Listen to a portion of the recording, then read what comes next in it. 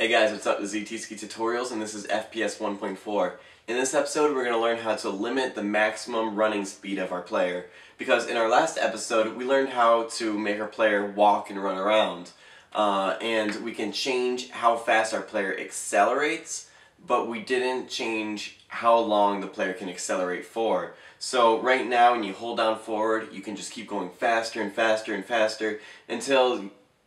Not until anything, you just keep on going faster and faster, and there's no limit to how long you can accelerate for. And this is really unrealistic because there's a maximum speed when you're running somewhere.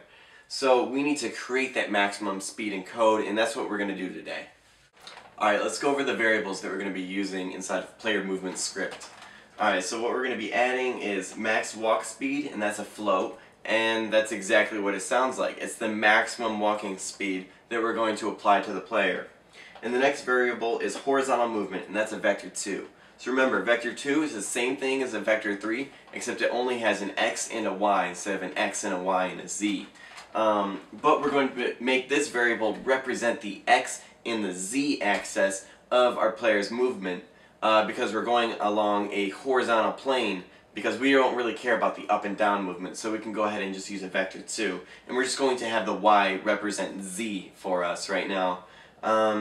So the reason why we can't just modify, we can't just set the maximum x and z velocity of the rigid body is because, let's say, the x movement and the z movement are both equal to the maximum walk speed. That means it's not going in this direction or going in this direction, it's going in the middle of the two. It's going at a 45-degree angle this way. And if you visualize the vector, it's going to be longer than the max speed if you just know the properties of a triangle, basically.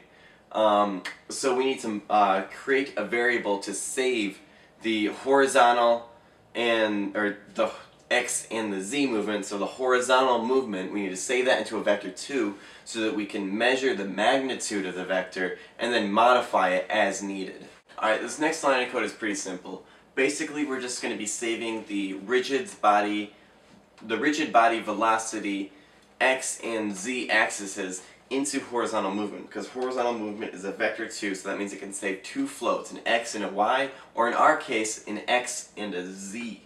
And we're going to be saving rigidbody.velocity.x and rigidbody.velocity.z. So let's just go over that. We got horizontal movement equals, and then we have vector 2, and then inside of parentheses we're going to give it two floats. And those two floats are going to be rigidbody.velocity.x and rigidbody.velocity.z, because we want to save the x and the z movement, because the y movement is going up and down, and we don't need to limit that for now, because that's jumping and falling, basically. Alright, now for this line of code we're going to be using an if statement. So basically the condition is if horizontal movement dot magnitude is more than max walk speed. So horizontal movement dot magnitude. So basically, if you think about it, vector 2 is like a 2D grid, and we have an x and a z, or an x and a y if you want to talk about it like that, but an x and a z, and then those 2 points are going to line up another point, so then magnitude is basically measuring that final point that is the result of the two different x and y, and that's the distance between that and point 0, 0. So basically just how big that vector 2 is. So basically if that vector 2 is more than the max walk speed, we're going to execute these two lines of code. And the first line of code is horizontal movement dot normalize. So what that is going to do is it's going to change horizontal movement to a magnitude of 1. So it's still going to keep the same proportion, so it's still going to be going in the same direction, but instead of being 20 or 50 or 1,000, it's going to be 1, but still pointing in the same direction. And then we have horizontal movement times equals max walk speed. So now that we have it set to 1, and you know, 1 times anything is itself, so we're multiplying by max walk speed so that we are set to the maximum walk speed. So basically just if our movement is going faster than the maximum walk speed, set the maximum walk speed to 1 and then multiply it by the max walk speed so that we are at the max walk speed. And then we can only go down from there. So this is only going to limit our speed as far as going above the maximum walk speed. And basically this entire line of code won't do anything if our speed is lower than the maximum walk speed. Alright, so now that we have horizontal movement saved as our actual speed that's going around, and then we have it modified depending on if it is going more than maximum walk speed, let's take the horizontal movement and actually apply it to our rigid body. So our first line of code is rigid body.velocity.x equals horizontal movement.x. So we found the x movement that we need our player to be moving at, and we just apply it to rigid body.velocity so that our player is moving at the speed that we want them to. And then we have rigid body.velocity.z equals horizontal movement.y. Now the reason why we have y set to z is because, remember I said in this case we're going to have y represent z because a vector 2 is x and y and not x, y, and z. So if we wanted to in the beginning, we could have used a vector 3 and then just set y to 0, but in this case, I just thought it would have been easier to just ignore that y and just make a vector 2 and just have the y represent z. So that's what we have going here. We just have x set to x and then z set to y. So we have horizontal movement calculated and we have it applied to our rigid body. So all those, like 6 lines of code total, is what limits our maximum walk speed and limits how fast our player can walk. So now, when we run around, we're going to start running, and then we're going to reach a speed and stay at that speed. And it's going to be a whole lot more realistic than just accelerating, and it's just not realistic like that. So this is more realistic, and no, it's more realistic. That's what we're going for. So yeah, now that we have all this code set and explained, let's go over to Unity and check it out on the actual computer. Alright, here we are inside of Unity, and before I actually edit any code, I want to change our level a little bit, because right now we have a problem. First of all, our level is really small, so we can't test out maximum walking speed very easily. And second of all, the floor we have is completely gray, so we're not going to be able to see how fast we're actually moving. So first, let me add a directional light and angle it at the floor just a little bit. That should be good. And now let me import a texture. So import, new asset, and I'm going to just steal one of the desktop backgrounds. Let's go to this.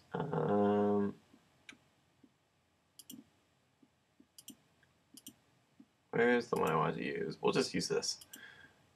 Alright, and it should import, and there it goes. So now that we have our texture, we need a material, and let's call this stones test floor. Doesn't matter what we call it. And the default is a diffuse shader, so let's go ahead and use that. And let's just drag and drop that right on. And let's set the tiling to, I don't know, let's change that to more like 150. No, wrong one. I'm going to set it to 100, and I'm going to set this one to 150. There we go. That looks kind of cool. We'll at least be able to see how fast we're moving. So let's give that a test run. So as you can see, we can run and just keep going faster and faster, and this is not realistic. This is like driving a pod racer or something. So let's create the code that we need to actually limit the maximum walk speed. So let's open up player movement script, and let's add the variables that we need. So we need var max walk speed float, and let's ballpark that at 20. Now remember, we gotta ballpark the variables, because I like to ballpark them, because if I were to just leave this on its own, its default value would be 0, and then the maximum walk speed would be 0, so we just wouldn't move anywhere. So let's start with a number that we know at least will not glitch out. Horizontal movement vector 2. Alright. Now actually what I'm going to do is add a little @hide in inspector, because we don't need to see that in the inspector. That's not a variable we need to edit. And let's do our first line of code, which was horizontal. Whoops, I put two O's in movement, not movement, it's movement. Okay, there we go. Horizontal movement equal vector2 rigid, actually I don't want to do that because I want it to be capitalized, rigid body dot velocity dot x, and I'm going to be lazy and copy and paste that, and z. So here we go, horizontal movements equals vector2 rigid body dot velocity dot x, and then rigid body dot velocity dot z. So we gotta put it inside, we gotta put the two numbers that we need inside of vector2, because right now these two numbers on their own are just plain old float variables. So we need to put it inside of a parenthesis inside, or with the header vector2, so that Unity knows that we want this to be a vector2 variable and not just two floats, because we want them to work together. And now we have if wait, did I spell it right? Yeah, horizontal movement dot magnitude is more than max walk speed.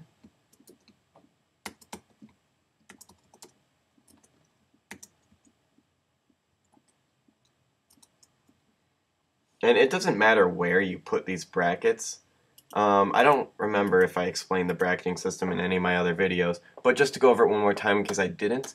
If I just wanted one line of code to be executed, if this statement right here is true, I could just put my line of code right here and I don't need any brackets. But because I'm dealing with two lines of code that I want to be executed, if this statement is true, I want to put it inside of brackets. And I could put these brackets anywhere, really. Like I could put one here and the other one at the end of the line of code. Honestly, I could do that. It doesn't matter where I put them, as long as I have them. So where was I?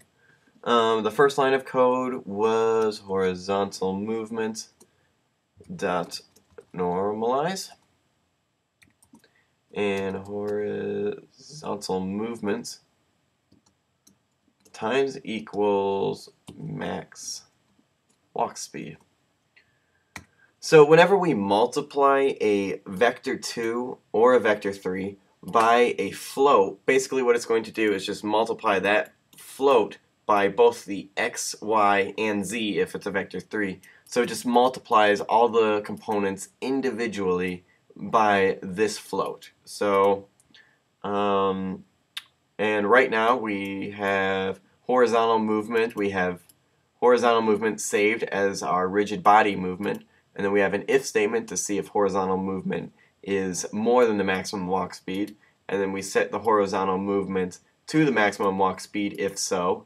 But now we need the horizontal movement to apply to the rigid body. So let's do rigid body dot velocity dot x equals horizontal movement dot x.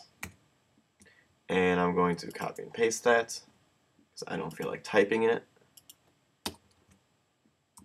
And we want the z to be the y, because we have the y represented as the z both up here and down here. So let's save that and let's see if it works. I have a compiler error. Horizontal movement dot normalize. I must have used that line of code wrong. So let me just edit that and do it. Horizontal movement dot normalized. So the difference between horizontal movement dot normalized and horizontal movement dot normalized is when it's capital and it just says normalized. It's supposed to change horizontal movement into the same vector2 but with the magnitude of 1. I don't know why I got an error, but I'm pretty sure this will work because dot normalize doesn't change it. It just returns you what it would be if you did change it. So let's see if it works this time. And it looks to me like we have reached a maximum speed. We're not speeding down this anymore. So it's still kind of like slippery, and we're going to add some code to edit the slipperiness later. But as you can see, I'm not flying across the map at some crazy velocity that is just unrealistic, and I can only accelerate for so long. So let me see if I go down to max walk speed. Let's just set this to, I don't know, 2, just to show you that it really is working. So we're accelerating, and we reach the maximum speed really, really quickly. Now let's see what it looks like if we do, I don't know, 200. It should accelerate for a while, and I don't know if we reach the maximum speed. Maybe. It kind of looks like it, but we're still going really fast because we set it to 200. So let's set it back to 20 because that looked the best. And there you have it. There we have a maximum walk speed now. So yeah, until the next episode, I will see you guys later, and keep making games, have fun, and goodbye.